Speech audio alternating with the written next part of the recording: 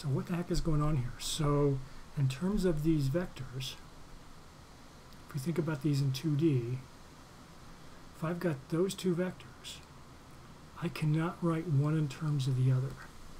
Right? So if I think of that vector right there, this is v1, this is v2, there's no way for me to write v1 in terms of v2 or vice versa, because they're basically going off in different directions. If on the other hand, suppose I have that for my v1 and that for my v2, now it's possible for me to scale v2 so that it points along this direction of v1, right? So I can basically multiply by a negative number and stretch it out, and it's going to allow me to write v2 in terms of v1. So this would be linear independent, and this would be linearly dependent.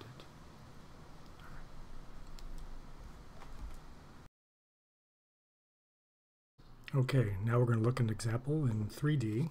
Suppose we have two vectors in 3D. Let's assume that they're linearly independent. If they're linearly independent, then if I look at the span of these two vectors, it's going to form a plane in 3 dimensions.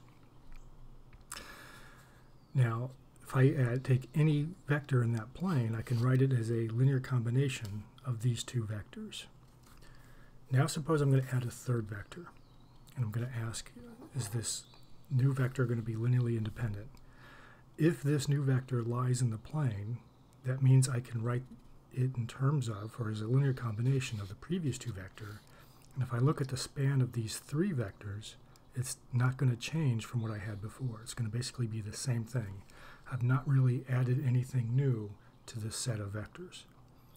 If, however, this vector is just a little bit off, no matter how much, if it's off the plane, then the span of these three vectors is going to be all of 3 dimensions, and they're going to be linearly independent.